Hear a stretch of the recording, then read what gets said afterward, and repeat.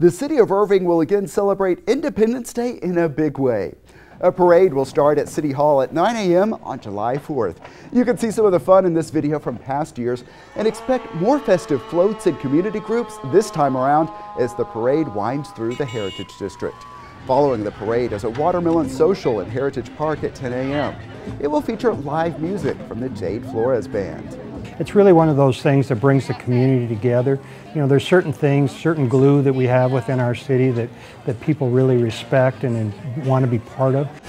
Another dance in the courtyard. The evening events begin at 6 at Levy Event Plaza. There will be food and drink vendors and a kids area. ICTN's Kathy Whiteman and I will again be your hosts. At 6:30, live music begins. At 8,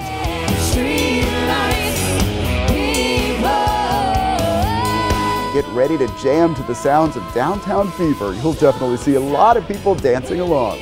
Then at 9:15, there will be a fireworks and a drone show over Lake Carolyn. We will be streaming the evening's festivities live on our YouTube channel. That's youtube.com/the City of Irving.